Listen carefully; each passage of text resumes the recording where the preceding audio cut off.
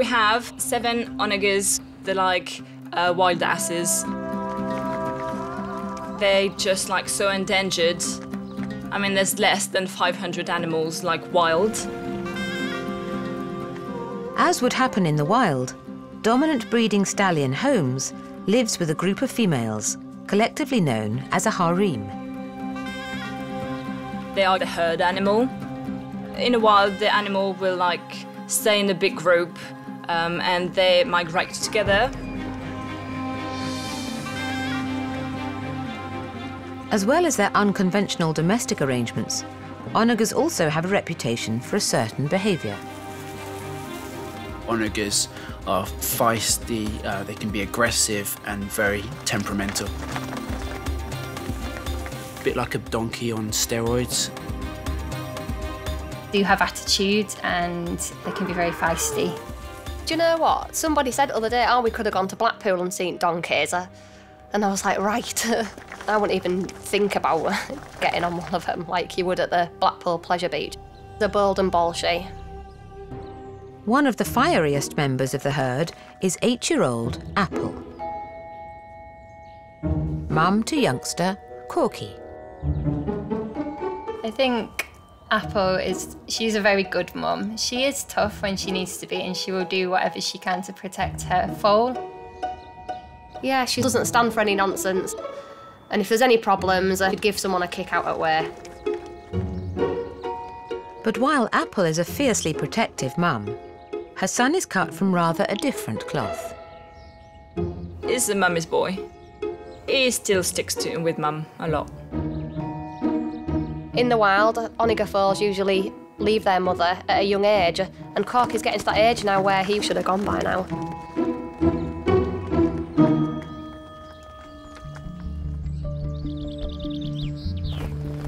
This morning, the keepers have spotted a problem with Apple. Apple's in a lot of pain at the minute. She's struggling to walk. She's quite lame. It is a worry, and we do need to investigate to see what's happening. The team want a closer look at the injury. But given Onager's fiery nature, they know they'll have to tread carefully. It is difficult for us, obviously, to approach the animal. It's always like a slow process. If we get too close, they would just like do a little kick. It would probably like knock people over, I would think. Like a proper kick would definitely get me on the floor, I would think.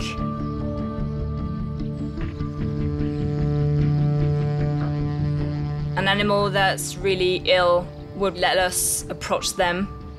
And I think that's when there's a real problem.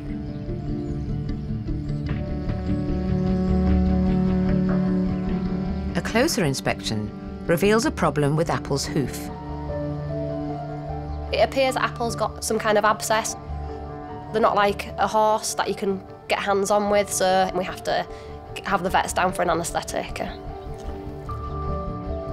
But anaesthetising an animal the size of Apple is not going to be easy.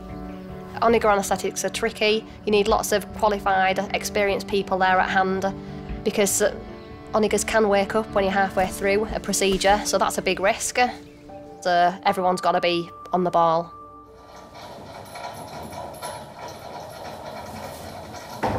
The abscess on Apple's hoof has not improved.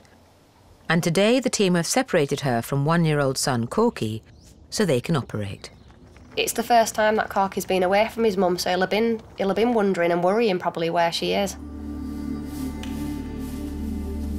Just 1 drop of the anaesthetic would be enough to kill a human, but it takes substantially more to knock out a full-size onager.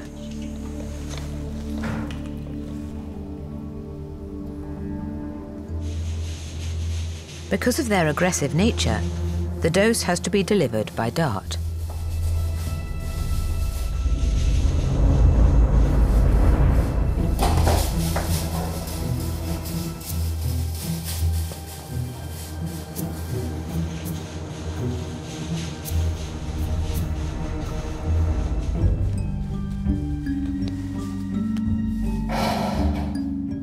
The The anaesthetic should be enough to subdue Apple for 60 minutes. But with Onagers, nothing is certain. The clock is ticking. We do need to find out what's going on with the hoof and fix it. But the Onagers, they can wake up at any point.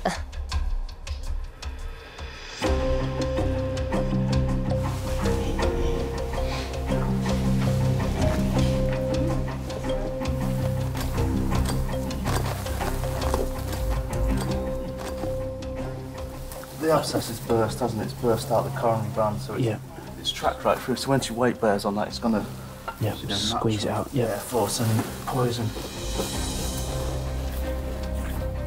We found that she did have quite a significant abscess within the foot.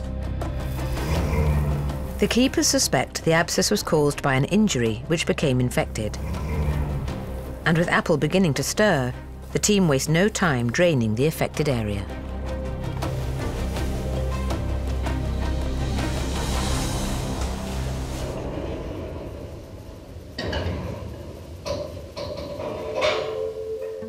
She had pus in the foot, but because the hoof is solid, if you get pus forming in there, it can't go anywhere, and so it becomes extremely painful.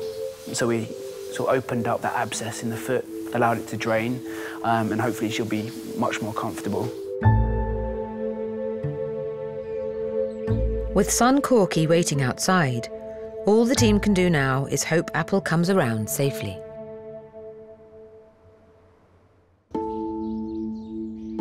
In the Onager enclosure, young Corky is still waiting for his mum, Apple, to come round from the anaesthetic.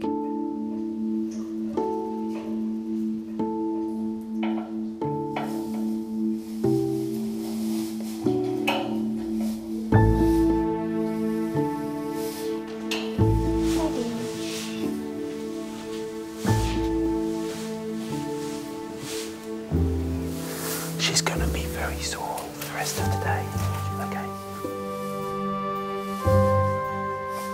It's always a relief to see an animal back on its feet after an operation.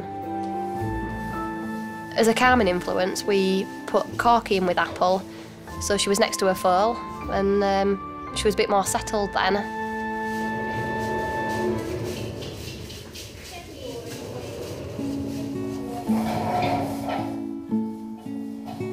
With this particular abscess on Apple, it's going to take a few weeks actually for her to have a full recovery.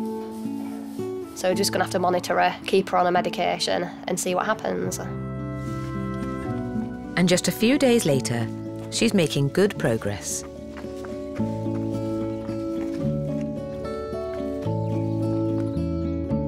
It's nice to see her back to normal and with the group, and she's walking fine. That looks good. Yeah, there's no lameness there at all. And now it's Corky who is stepping up and providing support for his mum. Corky's staying by her side, keeping a close eye and taking care of his mum.